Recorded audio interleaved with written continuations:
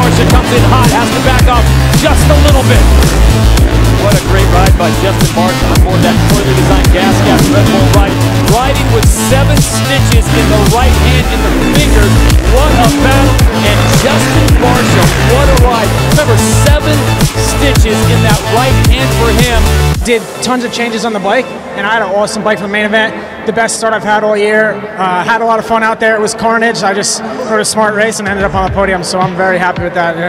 Can't thank everyone enough and all the fans out here tonight. It was sick. It's the moment the riders, the fans, and everyone in Indianapolis has been waiting for. This is the 450 main event from Indy. What a start for Barcia.